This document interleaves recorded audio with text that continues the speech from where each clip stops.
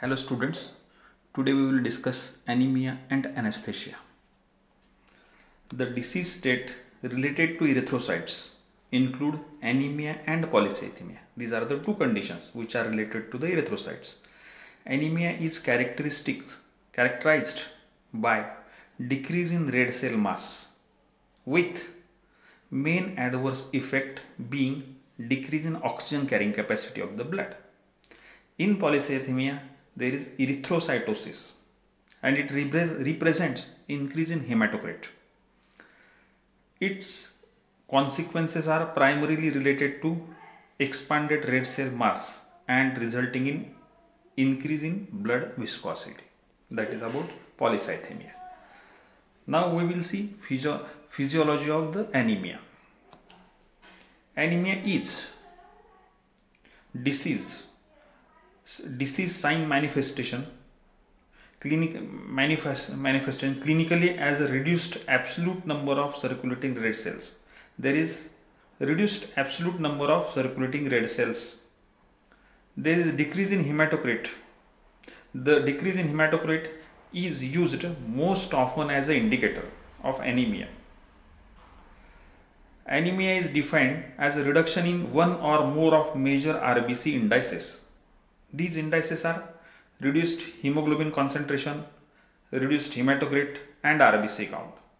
Three indices: hemoglobin concentration, hematocrit and RBC counts. The anemia as a hemoglobin concentration less than 12 gram per deciliter for women and less than 13 gram per deciliter for the men. However, hemoglobin less than 11 gram per deciliter in pregnant patient is considered truly anemic. In acute blood loss, hematocrit may initially be unchanged.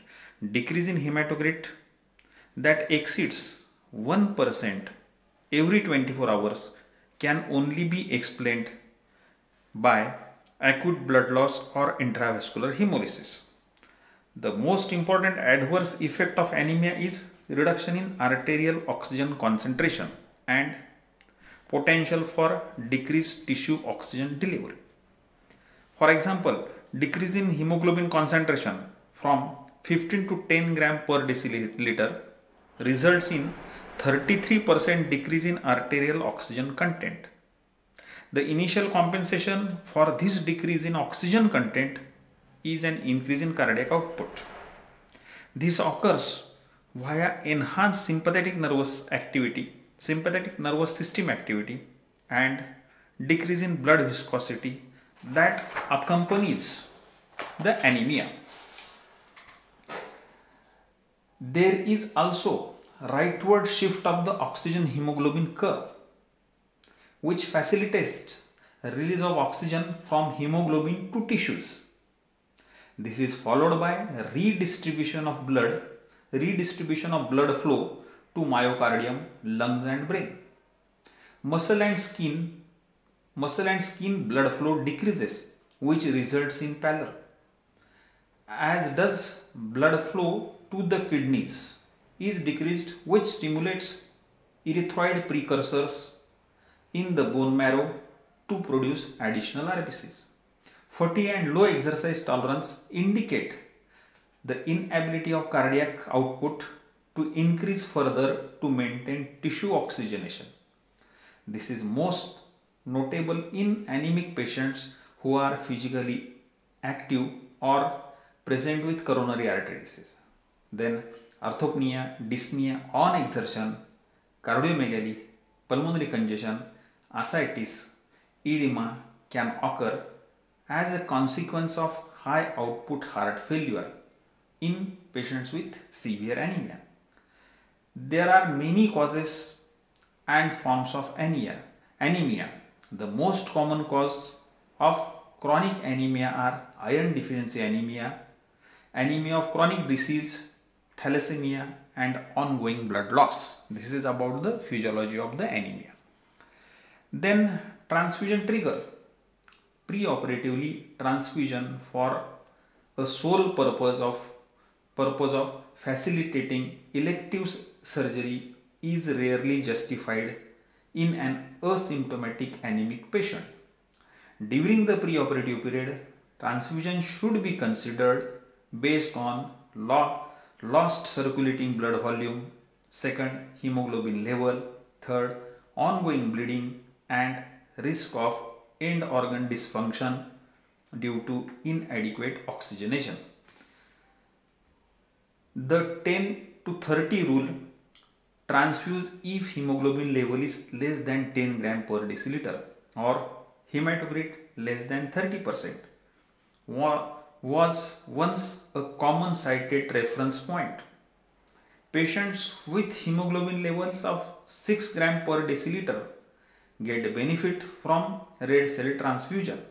Patients with compensated chronic anemia with hemoglobin values between 6 to 10 gram per deciliter can tolerate these levels without evidence of end organ ischemia.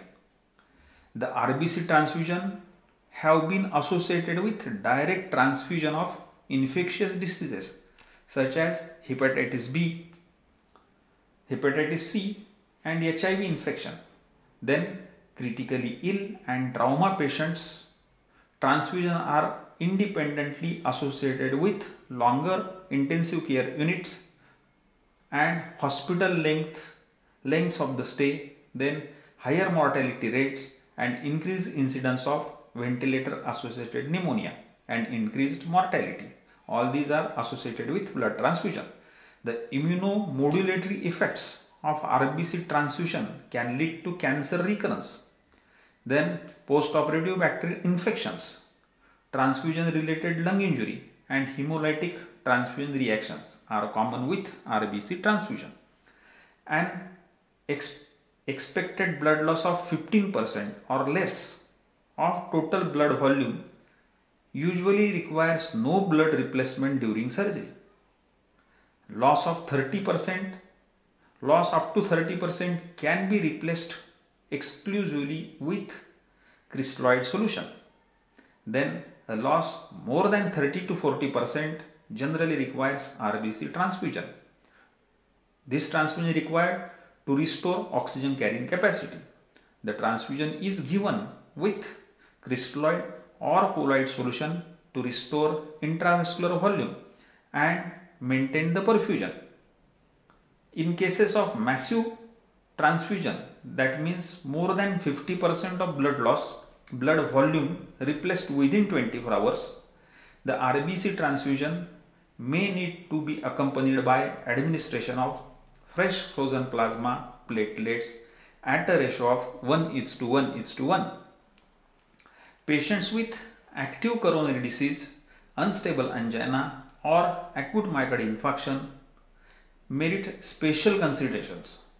The literature suggests hematocrit of 20 to 30% may be appropriate transfusion trigger in patients with unstable coronary syndromes. Now we will see management of anesthesia. General concepts of for anemia.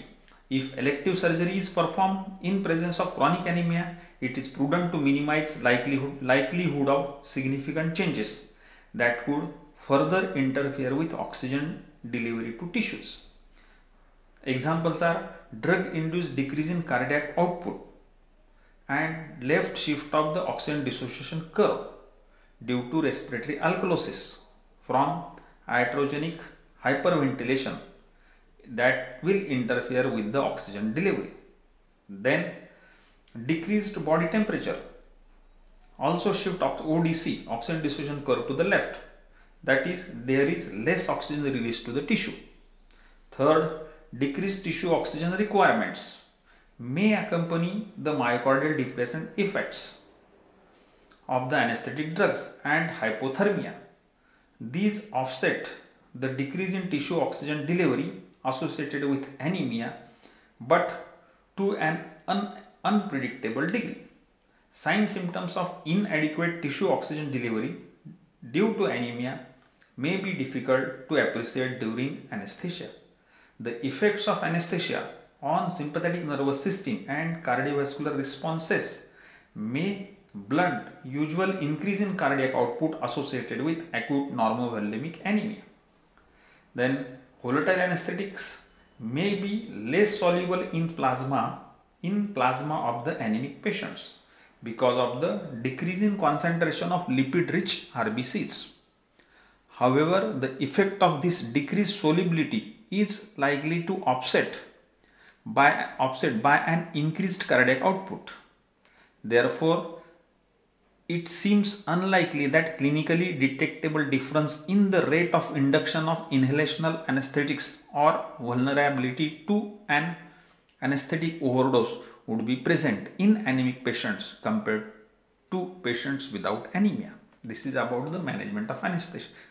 Then we will see evaluation and classification of anemia. Anemia can be classified based on erythrokinetic mechanism. That is anemia due to ineffective erythropoiesis. Then anemia due to increased destruction of RBCs. And third, anemia due to blood loss. The anemia can also be classified on morphological characteristics, that is microcytic, normocytic or macrocytic, based on the mean corpuscular volume. Initial evaluation of anemic patient should include CBC with RBC count and standard indices, WBC count, platelet count. In addition, special indices such as RBC distribution width, RDW, which represents a measure of variation in red cell size. If RDW more than 14 is abnormal and reticulocyte count more than 2% is abnormal, can indicate increased RBC destruction. The analysis of peripheral blood smear, it is essential to evaluate RBC morphology. Now we will see about microcytic anemias. The microcytic anemias are those when mean corpuscular volume, MCV, mean corpuscular volume less than 80 FT. It is less than 80 FT. The most common cause of microcytic anemia are iron deficiency and thalassemias. Sideroblastic anemia and anemia of the chronic disease can also present as microcytic anemia. Now we will see iron deficiency anemias. The nutritional deficiency of iron as a cause of anemia is found only in infants and small children. In adults, iron deficiency anemia reflects depletion of iron stores caused by chronic blood loss. Third, typically these losses are from GI, gastrointestinal tract, or from female genital tract during menstruation. Then pregnant women are susceptible to develop iron deficiency anemia because of increased RBC mass required during gestation and the needs of the fetus for iron. Now we will see the diagnosis. The patients experiencing chronic blood loss may not be able to absorb sufficient amount of iron from the diet to form hemoglobin as rapidly as RBCs are lost. As a result, RBCs are produced with too little hemoglobin. Most of the cases of iron deficiency anemia are mild with hemoglobin concentration of 9 to 12 gram per deciliter. There is constant decrease in serum ferritin concentration. Serum ferritin concentration is less than 41 nanogram per ml. A low reticulocyte count, a decreased serum iron level, and a reduced transferritin saturation less than 20%. The absence of stainable iron in bone marrow aspirate is confirmatory evidence of the iron deficiency anemia. Now we will see the treatment. Ideally, iron deficiency anemia should be treated with ferrous iron salts. They are administered orally and the iron stores replenished slowly. Oral iron should be considered if elective surgery can be postponed for 2 to 4 months. to allow correction of iron deficiency. Then the evidence of favorable response to iron therapy is an increase in hemoglobin concentration of approximately 2 gram per deciliter in about 3 weeks and a return of hemoglobin concentration to normal in about 6 weeks. Continued bleeding is indicated by reticulocytosis and failure of hemoglobin concentration to increase in response to iron therapy. The oral iron therapy should be continued for at least 1 year after the source of blood loss that caused the iron deficiency has been corrected. Then, if surgery is scheduled just few weeks, intravenous IV iron preparation can be used to correct the anemia. The efficacy of IV iron is superior to that of oral preparation.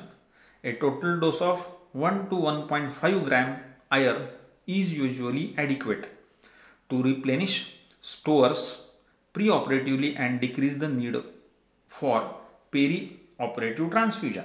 This is about the iron deficiency anemia. Now we will see about the normocytic anemias.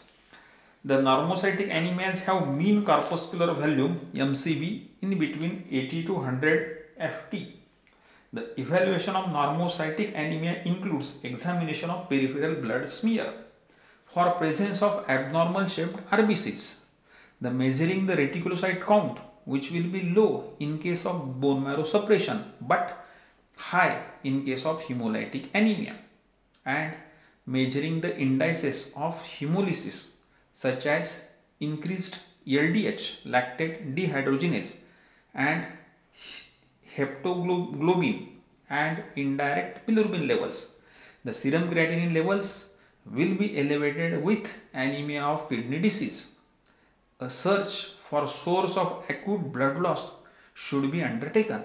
The most common normocytic anemia are hemolytic anemias, anemia of chronic disease, anemia of kidney disease, aplastic anemia, and acute blood loss. Thank you.